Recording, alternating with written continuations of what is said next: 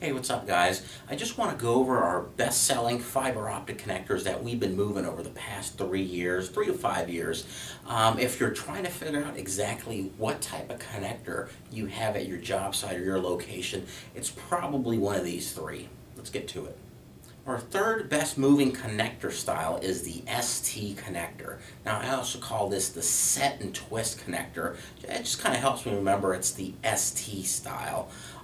It's very similar to the old school BNC coax connectors where you push your connector in and you give it a twist. So set and twist, this is available in, you can also use this in a multi-mode and a single mode type of fiber cable. And for patch cables, often these guys call it either simplex or duplex. You might see that terminology, but that just means one or two strands. But either way, it's still just one connector. Okay, so our second best mover is the SC connector, the set and click. It's a square design, and I think over the past 10 years it's been pretty popular because you can squeeze more of these connectors on an adapter panel in the wall mount and rack mount boxes. And on the fiber patch cords, there are these little clips that some assembly houses use to go ahead and attach the two connectors to make it one patch cord. It's a little easier on installation compared to the ST connectors. Now, our most popular fiber connector that's been moving lately over the past couple years seems to be the LC connector, the lift and click style.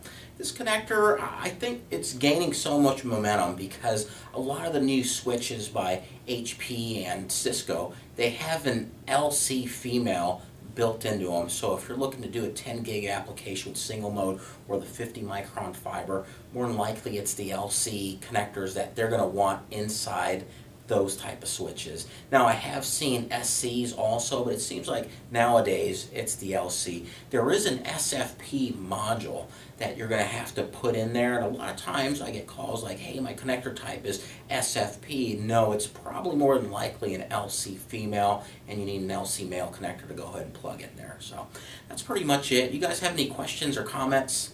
Do it below and I'll do my best to answer them, and subscribe to our channel. Thanks.